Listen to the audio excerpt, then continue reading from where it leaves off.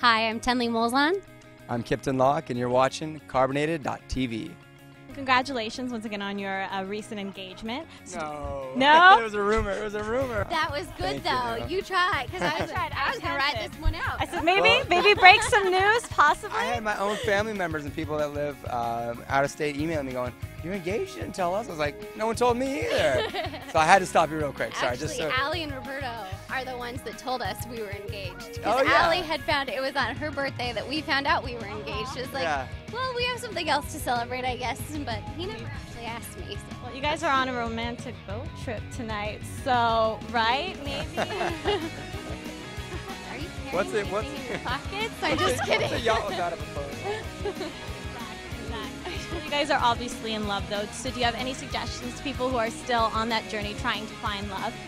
Well, I think most important is don't try to sell anybody else but yourself. Be who you are so that, you know, when you're falling in love and the person's falling in love with you, that they are getting, you know, exactly who you are. Because someday when you grow old and you can't mask that anymore, that might be really sad to find out that that's not the person you married or whatever. So that's one big thing I would say. Yeah, you gotta love yourself first. And you Exactly. gotta keep open-minded and evolve as a person. You gotta be selfless at times. You gotta learn to how it, you know, when you are in a relationship, it's two people, not one. So you gotta change how you might be otherwise.